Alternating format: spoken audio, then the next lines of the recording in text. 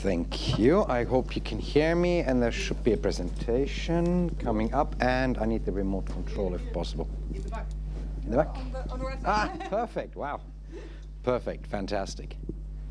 So, just a quick thank you. I really appreciate the invitation today. As was already said, I will focus on exclusively on the transnational threats. So let me just see if I can actually work this. Okay. Okay, good, perfect. That's what I wanted to know. Perfect. On the transnational threats that the Houthi movement pose. So I'm not going to look an introspection of what the Houthis mean for Yemen or even for the conflict, but what the Houthis mean for regional or international stability. In order to explain where I'm coming from and why this is a particular emphasis of my presentation, just a few words about the organization that I'm primarily working for, the Counter-Extremism Project. We are a transatlantic, privately funded think tank and advocacy organization that looks at a broad range of ideologically motivated violence, so all the way from right-wing extremism to Islamist terrorism, preferably in a transnational sense. And we work with governments in North America and Europe on the development and implementation of effective counterterrorism measures that includes regulations and, of course, legal changes. Since 2019, we have a separate legal entity here in Berlin and a permanent office in Berlin, in addition to our offices in New York and London. And we have people working for us, as you would imagine, in Washington, in Brussels, in Dublin, in Paris, and in Bratislava for Central and Eastern Europe. My presentation will make 6 quick points today. I will do a quick SWOT analysis, which has obviously no claim to completeness.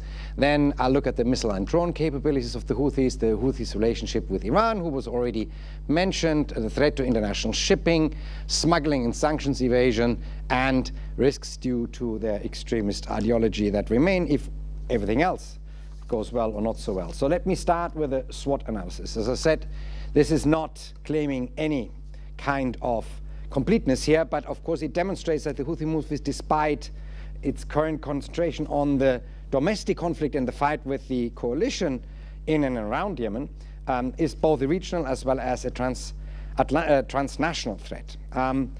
What you can see here, the strengths, just put a couple of points together. Of course, they have been fighting for quite a while, not only just 2015. We've heard already there were several fights with President Saleh beforehand. They have very firm external support from Iran and Hezbollah, and I'll get to that in my presentation. They have established regional smuggling networks that go beyond just the vicinity of Yemen. They have a couple of weaknesses. Of course, the economic conditions in Yemen remain extremely challenging, to say the least. That slows down their development of a domestic manufacture capability, in particular for longer strike capabilities, i.e. Missiles and drones, but these capabilities are being developed. The Iranian support is really limited to what Iran could be doing, not only because of the international sanctions against Iran, but also, and I'll explain that in a little bit detail when we get to that point, because it sees the Houthis very differently from the way it sees Hezbollah as a patron-client relationship, not a full proxy yet. And of course, the United Nations Security Council, as well as bilateral sanctions, can disrupt the supply operations if they're implemented diligently. The opportunities, of course, is that they are holding a strategic location in Yemen, especially when it comes to international shipping, which means they have the ability to disrupt it quite effectively. They have the ability and demonstrated ability to target not only Saudi Arabia, but now also the UAE oil facilities, of course, which in the particular situation that we find ourselves now with strained international energy prices is a major concern. And of course, the opportunities they have is that the lack of transparency in the regional financial system, beneficial ownership, funds being set up, lack of control of the charitable sector within the region enables their smuggling operations as well as the money laundering operations. The threats they pose is that, of course, at the moment, they focus on the conflict, but that may not necessarily remain that way, especially if the conflict somehow gets resolved. They are very clearly, and continue to state this, as my previous speaker said, opposed to anything that has to do with the US, with the West, or with Israel.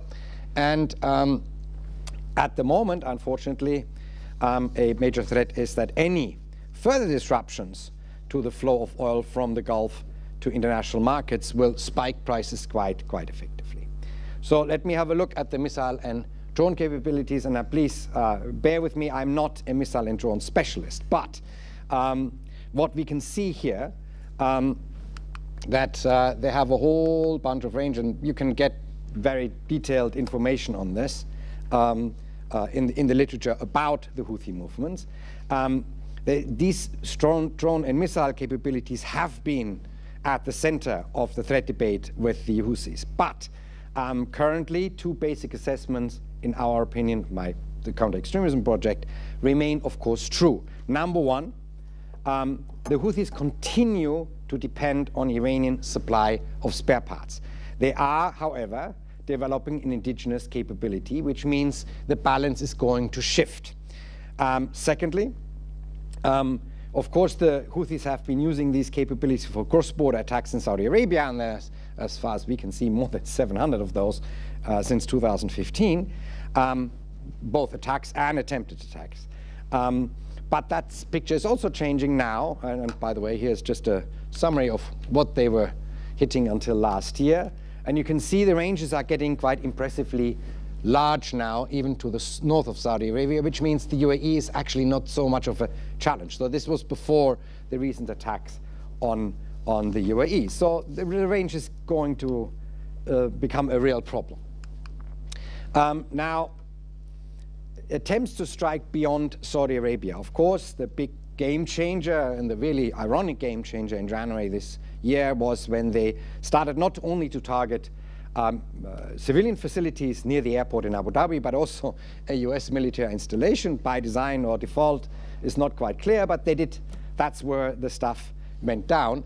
That means, this is the civilian facility, and that's the drone that the Americans shot down on their facility, which means that broadening their portfolio of targets. Now, targeting an active airport in Abu Dhabi is not as big as Dubai, but it's not a small airport. Given the imprecision of their long strike capabilities, does look deep into what kind of potential collateral damage to Houthi movements may have been willing to accept if they had hit the runway rather than the storage facilities just a couple of 100 meters to the side while an airplane was taking off. I think we would still be in great detail talking about the Houthi strikes at the airport at this point. So it is really going to get a little bit more tricky. And the sole irony, of course, is that this strike happened after really the UAE had more or less effectively disengaged, at least on the ground, from the conflict in Yemen in 2019 and 20. Yes, of course, there's still some support. And yes, of course, there's arguments being made that this was all due to the Giants Brigade making some military gains in Shabwa and Marib. But I cannot help to think about the timing of the attack in the regional scenario, and this being potentially not completely motivated by inherent domestic consideration by the Houthi movements, because what we'd seen in 2019 is that Iran, and this is the oil facility in Saudi Arabia that was hit with the main impact sites, right? Iran was very willing to let the Houthis claim an attack for which the Houthis really only were at best partially responsible. And this is the analysis of where the launch sites may have been in Iran, because clearly the rockets came from the wrong directions for it to be the Houthis. But the existing capability of the Houthis, that they have this strikeability, that they have verifiably been attacking Saudi Arabian infrastructure, enables, of course, Iran to at least produce some cover in a good Russian sense. The more stories of what could have happened you put out, the more of the wrong stories are going to stick and the less believable the actual story is going to be. So for Iranian disinformation campaigns, for their own purposes, the Houthis' capabilities provide a perfect cover. And this is only going to get more relevant if you look at the current situation. As you may have all heard, there was an IRGC colonel who somehow mysteriously fell dead in Tehran a couple of days ago, followed by a drone attack on Parchin missile site. So clearly we are now again in an upwards tick of regional tensions between Israel and Iran. And Israelis already, like yesterday or the day before yesterday, warning its citizens to leave Turkey because of potential Iranian retaliation. This scenario is, of course, very thinkable if this escalation continues.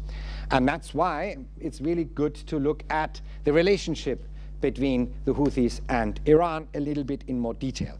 Now, when I served in Iran, and I was at the German embassy between 2006 and 2005 and 2011, the Houthis truly were an afterthought for the Iranian strategic thinking. Yes, there was some support provided, but it's nowhere even close to the relationship with Hezbollah, where Iran was, from its very generation of the group, involved in organizing Hezbollah, in providing the major funds to Hezbollah, in providing arms to Hezbollah. This really wasn't on the same level with the Houthi movement. There was some logistical support, some money that came, but in 2015 that changed.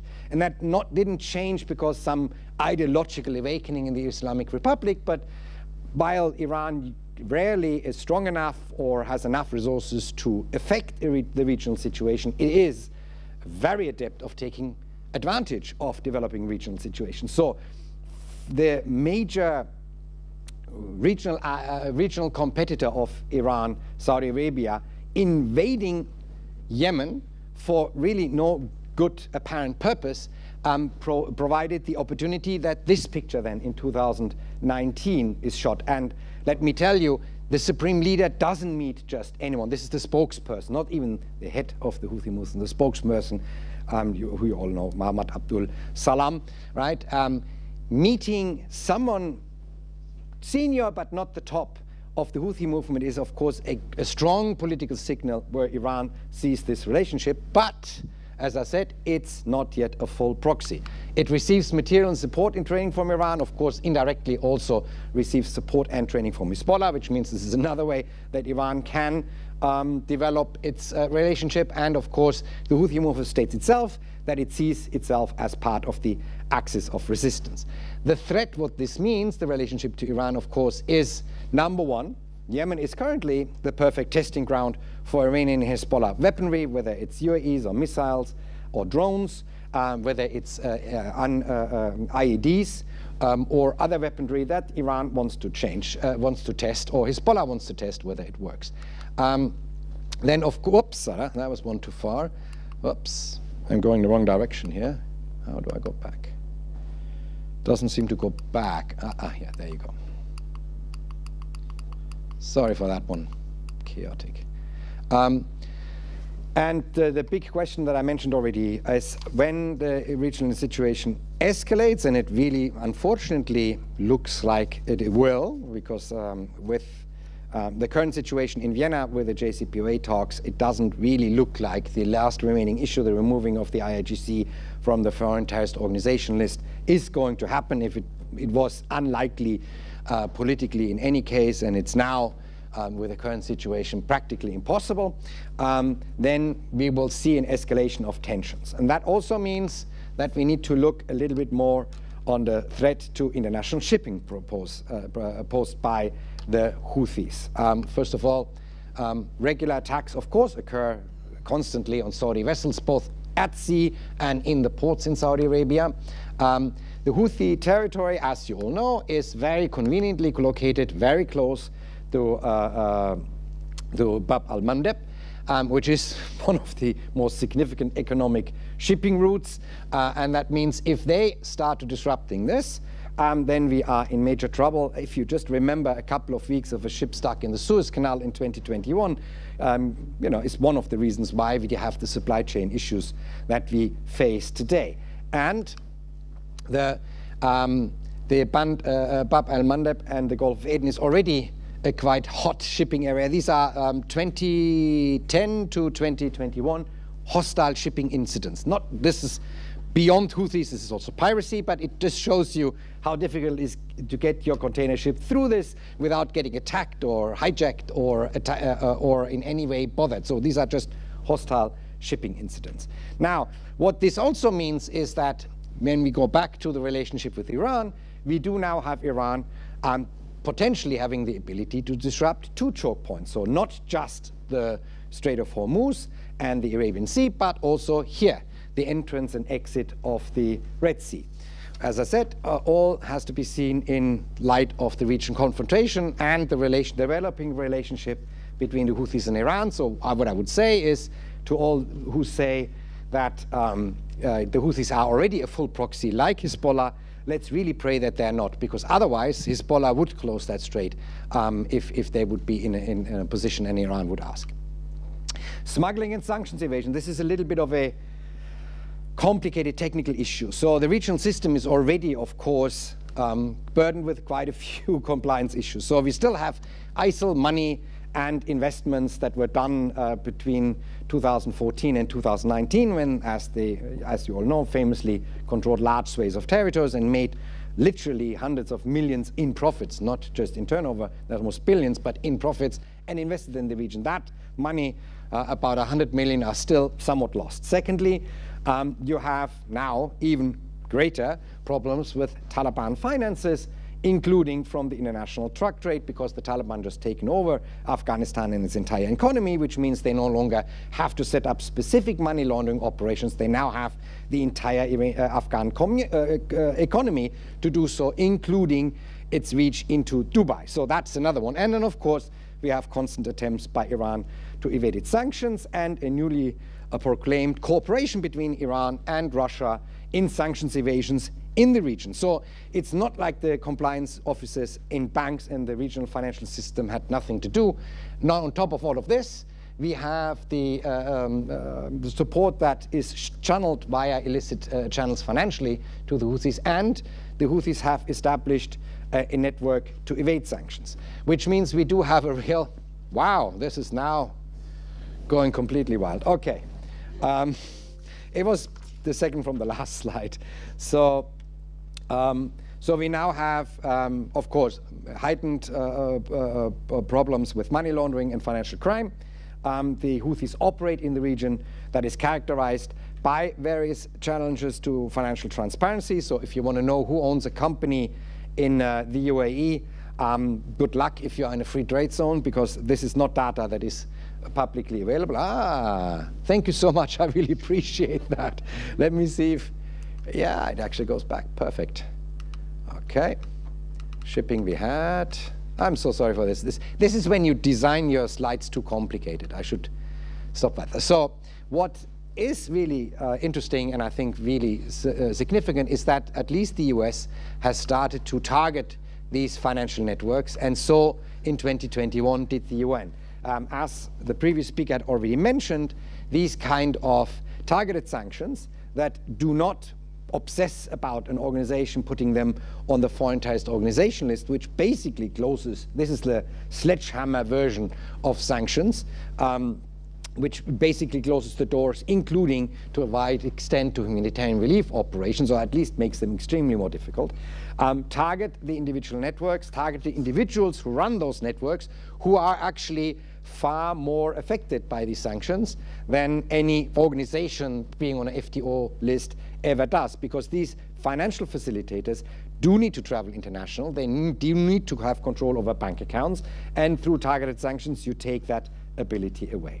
So, final point, even if all would go fantastically well, there is still a bit of a problem with the ideology, as the previous speaker already mentioned, not only domestically, but I would argue also transnationally, right? So luckily for everyone involved, currently they focus on the domestic conflict and the fight against coalition. However, they are part of the axis of resistance, and I've been droning out about them acting on behalf of Iran.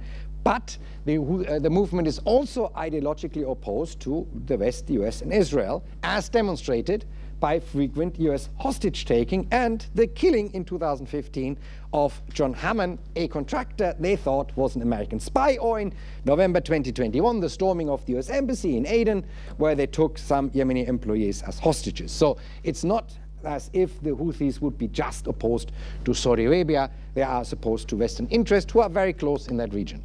Therefore, I would argue that the threat increases, A, if the regional situation escalates and Iran starts to mobilize all its clients to hit back against the US, against Europe, against Israel, whoever is on the target list right now. a couple of Greek tankers who are now in Iranian custody since a couple of days ago. So, Iran is able to mobilize its clients. And unfortunately, ironically, if the pressure of the domestic conflict subsides due to some form of a settlement in Houthis, there will be a phase where it will become clear on how much this ideology actually then dictates their actions. Because if the energy is no longer diverted against domestic opponents or against the coalition, then we will have to see whether death to Israel or death to the Americans actually means something to the Houthi movement or not. I would say this is not a chance we should take lightly. And of course, I've argued for targeted sanctions, but if it is possible, and I would argue it is, to really significantly disrupt the smuggling and the supply networks, especially when focusing on the financial aspects of this, which are more or less part of the international financial system, which via the FATF and the Egmont Group and other organizations you have some kind of control over, even remotely, then of course you would have to expect some retaliatory action. Therefore, in summary, my threat assessment, right? So, missile in UAE capabilities develop, including domestic manufacture. Cross-border attacks now go beyond Saudi Arabia to the UAE, and I don't think this is going to stop. The capabilities have in the past, and I would argue will in the future, again, act as a cover for Iranian operations. The relationship with Iran is a patron-client, but the Houthis have clearly stated several times that they feel themselves to be part of the axis of the resistance, and we will have to see in a potential regional conflict on what side they will fall and how much they are willing to do the bidding of Iran. The movement has demonstrated that it's a threat to international shipping by quite a large number of attacks on Saudi vessels. It has access to the strategic waterway that is the entry or exit of the Red Sea. The smuggling and sanctions evasions threatens the integrity of the regional financial system, and I would say to a certain extent also the international financial system. And extremist ideology presents a threat to the West, Israeli or US interests, and therefore we should have a close look on this movement going forward. Thank you so much. That concludes my presentation. I'm sorry for the technical hiccups. Don't run away. We're going to have questions. Excellent. And the benefit of the concise presentation is now we have good time for questions and comments and discussion. Bear with me 1 second. So as always, please raise your hand, and then we will bring you the microphone. Who would like to go first? Questions, comments, please. Okay. And please introduce yourself as well.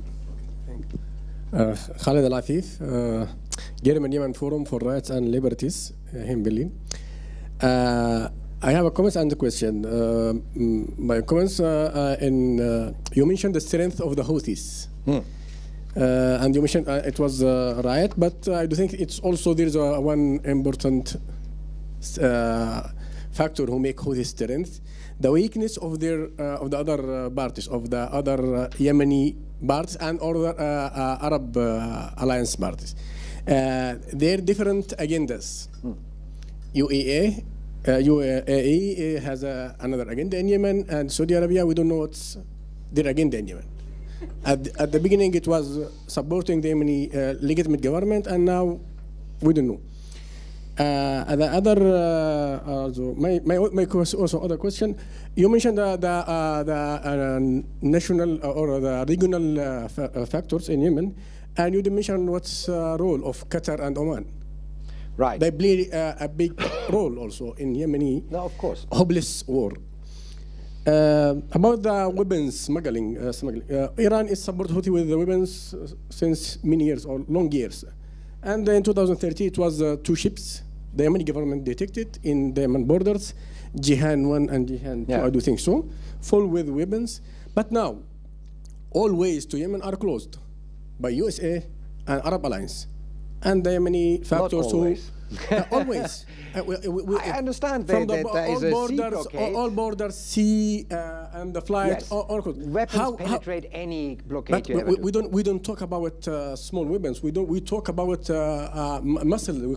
We talk about technology things. Yeah, but they never actually. Oh, sorry, okay. I will finish and then you can answer. Okay. And the other one, why USA withdraw the Patriot? What? USA Yeah. withdrew the patriots from Patriots. or withdrew to defend their alliance in the region. Yeah. That's what was the question. Thank you. Okay, well, that's quite a lot of questions. So, Yes, I asked. so the strength, yes, absolutely, I agree with you, right? That one strength is also the weaknesses, but in a SWOT analysis, that would be in the category of opportunities, right? So the opportunity is that your opponents are weak. On the policy of Saudi Arabia, I agree. There's really, I think from the beginning there wasn't really a clear idea of what this is supposed to be, this invasion, because I mean President Saleh had tried seriously several times to defeat the Houthis, and if a Yemeni cannot, with let's say less than democratic means at its disposal, and less than human rights compliant conduction of these operations against the Houthis prior to 2015, cannot defeat them, what do you think you're going to achieve? But I can tell you what the Iranian agenda in this conflict is, and that's the Iranian agenda is that the conflict doesn't stop.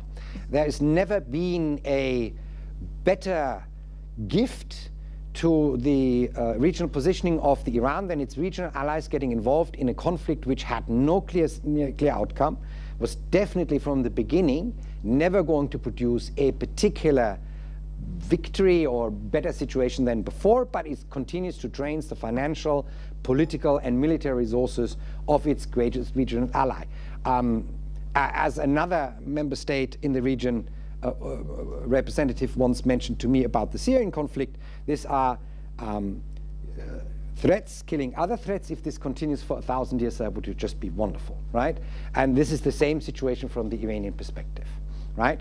So from their perspective, whether the Houthis win or lose, right, is really no matter as long as the conflict continues. So the wrong perception of what Iran is doing is the Iranians don't have to win. It's enough for them not to lose. That gears your strategy, that focuses the resources to certain things. They could have delivered air defense missiles, shoulder-held air defense missiles, that would have brought both the Saudi as well as the UAE Air Force into great trouble early on in the conflict, and they just didn't, right? Because it's not about winning. It's about not losing and keeping the conflict going, right? So then the next question was Qatar and Oman. Absolutely agree. I would say Oman is trying uncomfortably to remain somewhat of a neutral position. They have, of course, negotiation channels to the Iranians, frequently used also by the Americans, not only in the framework of the JCPOA, but also when it comes to hostage exchange situations with the Iranians. But without a doubt, when you say the borders are closed, I would say yes, true, except the Omani-Yemeni border, where the stuff from Iran continues to flow. They have never shipped entire missiles, except at the very beginning.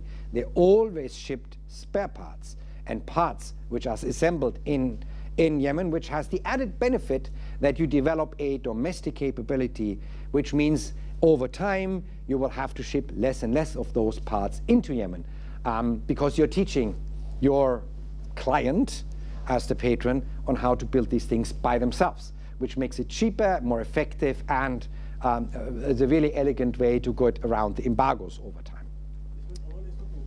Pardon me? Oman is not neutral. The problem is, yeah, it's the question of, if you look at the current discussion in Switzerland about its neutrality in the Ukraine conflict, when you are bordering a conflict, neutrality is a very complex issue, right?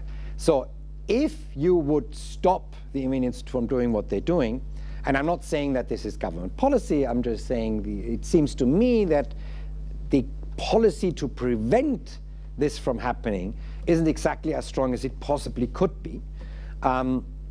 You would then lose your access to the Iranian side. So, you know, it's a give and take. That's why you have Russian money in Switzerland not touched yet.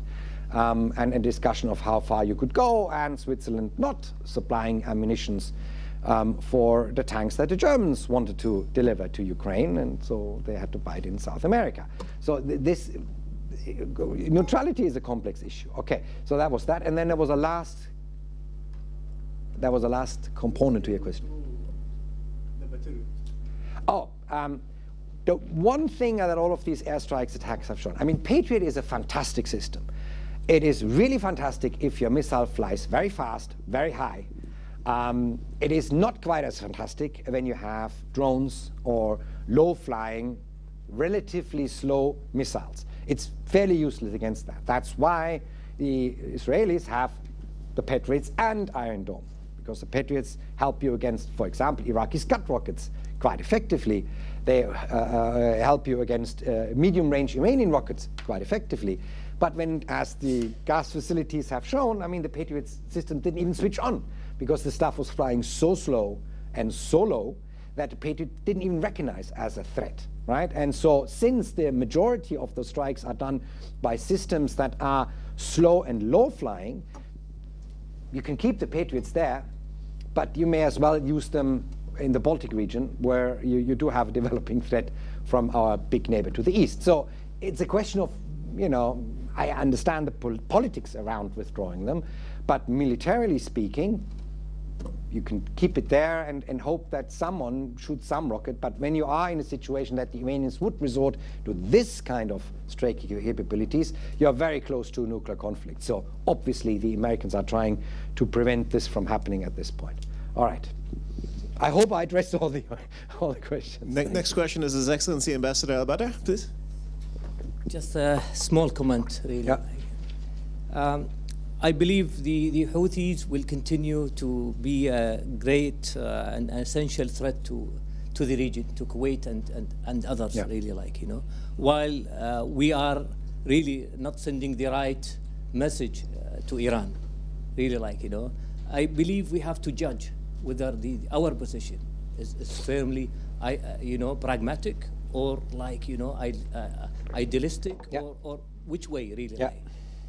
We cannot deal with Houthis and singling out other items, other essential items. We have to connect this file with other network files, mainly with the GCPOA, really, like, you know. For example, like, you know, I have to name, like, you know, while I'm here in Germany. Yeah. Like, you know, Germany is dealing with such portfolio, you know, in a way of their own interest as well. Okay, they have to reach the yeah. nuclear agreements, really, like, you know, and to see what is the outcome of that. So that's why I think we have to send the right message to the Houthis. You know, in Kuwait, we host the Houthis for 103 days for their negotiation. Yeah. Okay, and we were about to settle the agreements, and unfortunately, other third, fourth, fifth parties, yeah. other proxies there, maybe, yeah. Okay, so they recalculate their own position. Yeah. So this is my own, right. like, you know. Full disclosure here, I'm actually a fan of the JCPOA, and let me just paint a scenario for you here. If you don't think we confront the Iranians correctly and aggressively enough now, you can rest assured we will not confront them when they have a nuclear capability. Now, what I was seeing is that I saw between 2015 and 2018 an arrest of the capability of the Iranians on their nuclear capabilities, centrifuges, stockpiles, reactor. They had no uranium metal. And between 2018 till today, 60% more, latest report of the IAEA came out this morning, 60% more of 60% enriched uranium. They have now several kilos of uranium metal, which is the last step before you form it into an orb for an implosion device. Decades ago, they did all the tests for the triggers and explosives. So they have all the components in the... Now, if you remember Prime Minister Netanyahu's speech at the UN many years ago with the bomb and the red line, we are way beyond that red line now. So if you want to panic about the Iranians being weeks away from having a nuclear implosion device and the means to deliver via the Shahab 3, now is the time where you should start panicking. And I'm very sorry, on the nuclear side, confrontation ends. There is a reason why NATO doesn't confront Russia now, and that's the nuclear threat by Russia. And that the exact same systematics will apply if Iran gets a nuclear capability. Then there will be mutual deterrence between them and Israel, and it will be balanced, but that means there will be limits to what can be done with Iran. So a nuclear-capable Iran means a Gulf region dominated by Iran. And I don't think that the US at the moment, with its strategic confrontation with Russia and China at the same time, which holds the majority of the US debt, will have the political or military will to re-roll and fold out a nuclear umbrella over its Gulf neighbors as well. You will be having to deal with this. So the one or the two really strategic points about the JCPOA were, one, it arrested the Iranian nuclear program. There were actual numbers in there. That much centrifuges of this type, that much enriched uranium, 100% effectively, as long as the JCPOA worked. And it wasn't the fault of the JCPOA that it stopped working. And secondly, it actually quite, and this is something that apparently is not really recognized or understood, it is the first time that a massive gap and loophole in the Non-Proliferation Treaty, the NPT, was filled. The problem with the NPT is it's a very simple deal. Those who have nuclear weapons say they would get rid of them. Obviously, that doesn't happen. And those who didn't have the absolute innate right to have nuclear energy for civilian purposes. The problem is there is absolutely no definition of what civilian purposes is, and the problem technically, and you can see I was part of the German negotiation team for the JCPOA, the problem is the exact same technical capabilities that you need for your civilian nuclear programs, so your centrifuges, your conversion, your enrichment, your plutonium reactors, your light water reactors, are the same capabilities you need for a nuclear weapon. There's absolutely no definition of where the line lies, apart when you put the stuff together for a nuclear warhead. Now, the JCPOA, for the first time, defines what a potential civilian nuclear program looks like, because for 70 million people, you have X amount of reactors, X amount of centrifuges, and X amount of enriched uranium. Anyone else on the globe ever thinking about a nuclear program, if the JCPOA would work, again, hopefully, will have to explain why they need Y more reactors, Z more centrifuges, or A more enriched uranium, which means we now have a precedent that we can argue on, rather than having to go back to this very arduous discussion of this is too many centrifuges, why do you need this many reactors, when we are not sure whether this is a civilian or military program or both. And we had the same discussion unsuccessfully in India, in Pakistan, we have it currently in North Korea, with a very, very clear outcome. In all three cases, proliferation wasn't arrested. They all three became a nuclear weapon state, with which we have to live now. So this is a good thing, the JCPOA. I understand that it's seen differently in the region because it means we are not confronting the Iranians on absolutely every single issue. But to quote a former US president, just because you have the best hammer in the world doesn't mean that every problem is a nail. Sometimes it is a screw. And this was a diplomatic solution to one of the pressing issues. What is also not quite understood about the JCPOA is we have the absolute ability to sanction Iran or the Houthis on anything else except the nuclear program.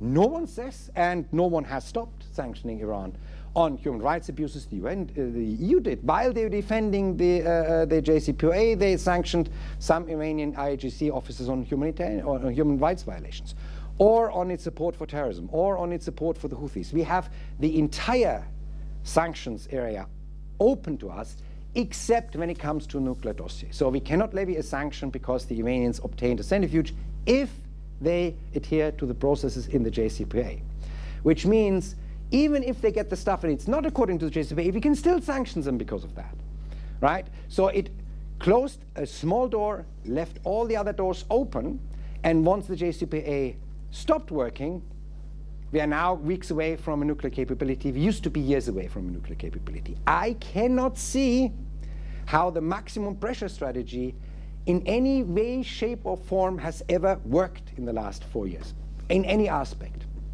We are much worse off, and we will have to take much greater risks and make much further concessions to get even halfway back where we used to be in 2018 for no good reason. So if maximum pressure would be worked, I wouldn't be standing here and saying now is the time to panic as a regional state. We are here in Berlin, it's really fairly comfortable away. You're a couple of minutes of flight times away from an Iranian nuclear bomb. This is not a good situation, right? And for purely political purposes, this was basically renegated in 2018. Sorry for the long rant about this, but I think there's a really conceptual misunderstanding of what the JCPOA was and was not supposed to do, and what it achieved and what it not achieved, because there is so much political rhetoric around it that completely ignores all the technical aspects of this. All right, thank you so much. Sorry. Thank you. One final question over here. If you could please introduce yourself. Rania from the Embassy of Saudi Arabia. Yep. I actually have, I will start with thank you for your constructive presentation, and also thanks for organizing this event. It's not a question as much as 2 points, 2 comments. One comment, I would always like to, in that type of gathering, to highlight on the issue of Safar, the Trank Safar, which from our perspective, it's threat for our region, international, regional as well. As the second point, just to make it clear that it's the war since it started is not something between Saudi and any other country. It just like Saudi wouldn't accept any other country to threat its people, its citizens, or our region. So thank you so much for Mr. Ibrahim when he mentioned how Saudi since decades before that the relationship between us and Yemen is a very strong, and Saudi always try to help and to give Yemen to improve. Markaz, the center of King Salman, is always help a lot, and maybe the people who are not in deep in this subject or in this topic, they wouldn't know what we are doing, but we're doing a lot to help Yemenis, to improve Yemen. This is what we need. We need for us to be secure and in peace, and we need also for Yemen as a country that is a neighbor and connected us with many historical and traditional and cultural beliefs to be also in a secure, and we never want to see anyone in threat. So nothing between Saudi and Iran or any other country. We respect Iran as much. They don't support for more attacks in our country or on the region. You know, I understand that, and I fully agree with this. I would, however, argue that on balance, this military engagement has not benefited the Saudi position as much as it did the Iranian position. That was my point, right? So I'm not saying that the Iranians were right. I'm not saying that the Iranians are, I hope my presentation made clear that the Iranians are not a benign actor in the region. But on balance, this has been on the plus side for Iran, and I would say nearly unmitigatedly plus side of the Iranians, unfortunately. So thank you very much, and also thank everybody for being so civil. Although I guess there's lots of many positions today here, and we're talking about a violent conflict. So I'm even more happy for the way the discussion goes and for the tone. And now we want you all want to invite you all to have a coffee and a little cookie. And maybe you saw on our program that there will be lunch at 2 o'clock. So we are going to do it like the Southern Europeans today and be a little bit later with our lunch. So. Super. Thank you.